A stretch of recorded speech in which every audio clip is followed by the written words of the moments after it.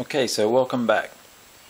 So the postman has brought me a couple of presents in the mail, and what I bought is a Atlas Silver Series GP40, and this is DC ready. It doesn't DCC ready, doesn't have a chip in it yet. And also got a Athearn Genesis, and this is a GP9. Now, the reason why I've bought these locos is when you get on the internet, there's a lot of talk about who makes the best locos and the details and so forth. So I thought I'd buy some examples myself, and then I can have a look and make my own mind up about which loco brand I'll end up buying later down the track. So over the next couple of videos or so forth, I will be reviewing the locos in different ways, and this particular video will be about how you receive the loco and the condition it comes in, and then I'll be doing other videos on how well they run on the tracks and other sorts of things. So I'm going to start with the Intermountain loco. I had this one already, but I thought I'd just talk about what happened when I received this loco. And I'll just open the box up. Now this was pretty well packed, and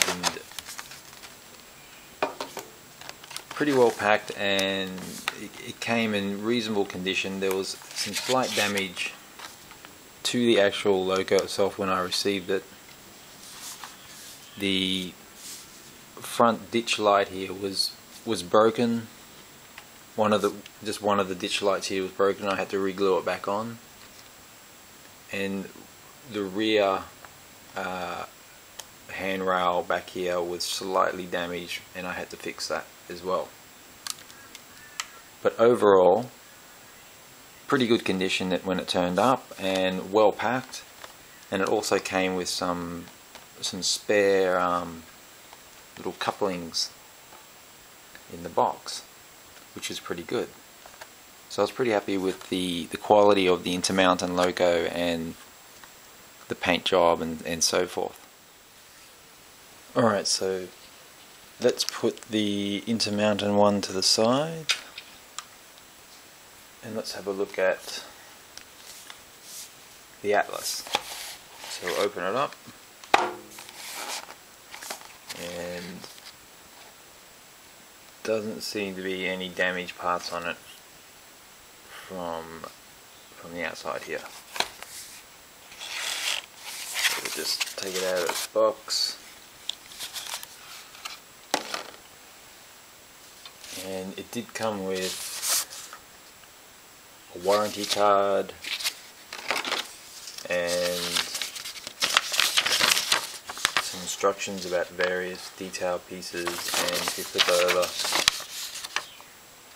it gets into about installing the speakers and so forth. So that's pretty good.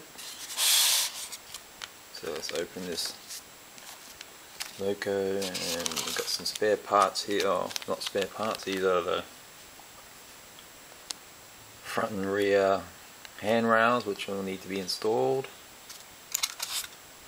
And what else we got here?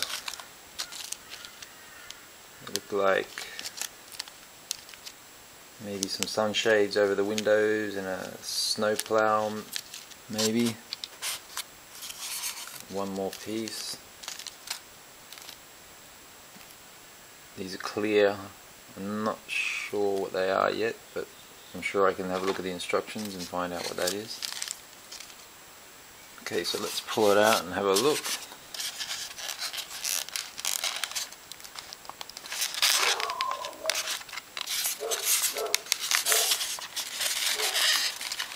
Like the Intermountain loco, it's quite well packed in a foam box, and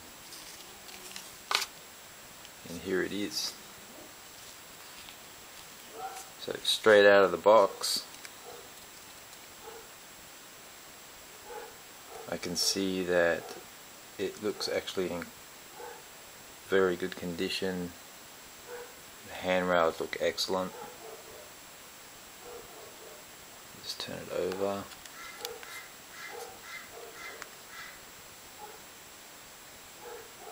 Yeah, so it's pretty good. It's quite heavy. You can see where there's some more detail parts that need to be added. So I've taken the handrail protectors off now, and yeah, there's some cabin, there's some people inside the loco. Now you have to add some of the detail to yourself. The Intermountain was ready to go, but I do like the level of detail on this loco. It's quite nice actually. Now I'm not going to get into whether or not this thing is prototypical or not. I'm just more interested in how it looks and the level of detail and the paint job, and it all looks quite good. Alright, so let's put this one aside. Be very gentle with these, and we'll open up the Athearn.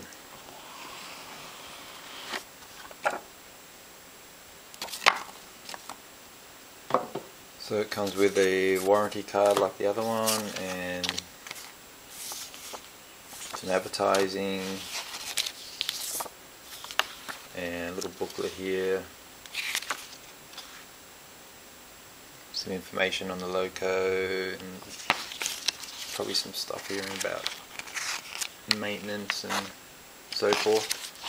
So it's a nice little touch, little booklet there. So let's have a look.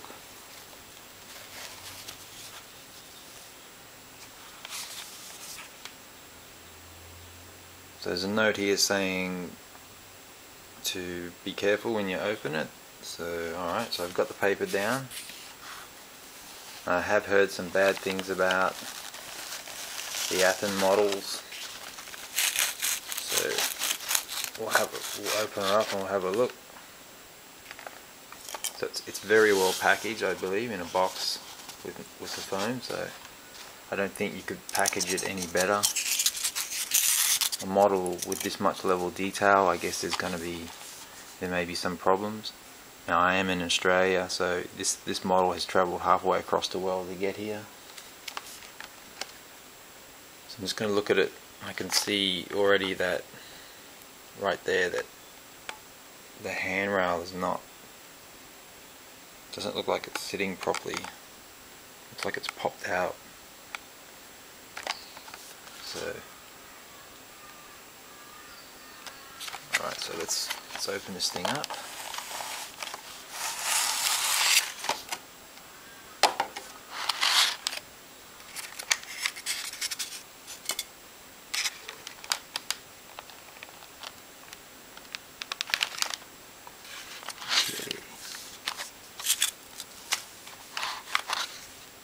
I think this lid just pops off.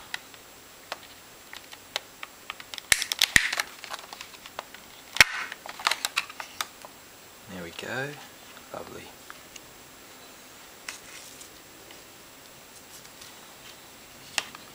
So let's pull it out and let's have a look at this then.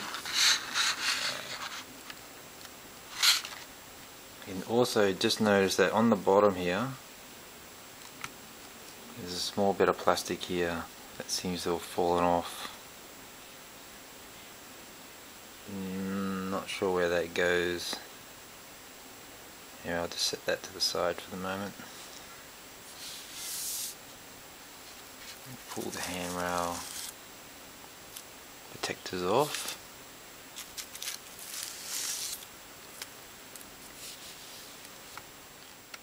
Okay, so let's have a closer look now. And I do like the detail on it. The handrail here, as I suspected, is slightly popped out of its thing, but that's quite an easy fix, that one. That's not a problem. Go around to the back.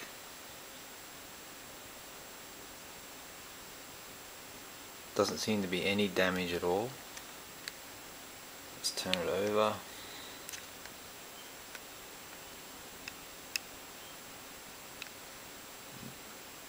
I'm not sure what this thing here is. It seems to be slightly crooked, but not bad. Yeah, so overall I'd say pretty good. You can see the fan blades there through the grill. Alright, so overall there was some slight damage to the Intermountain when I got it, but it was fixable.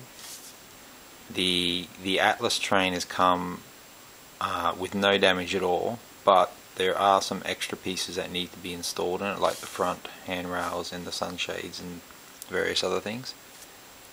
And the Athearn model had some slight damage to a small plastic piece where I'm not sure where this actually goes yet, but we'll find where that goes.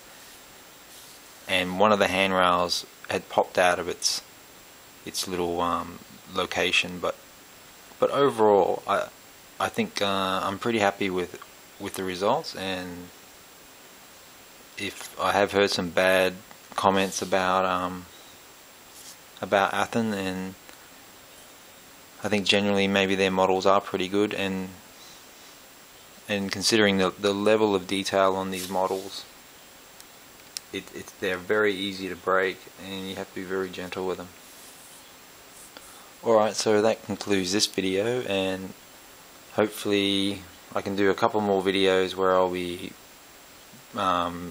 comparing the way they run on the tracks and maybe the lighting and various other things. Alright, so thanks for watching.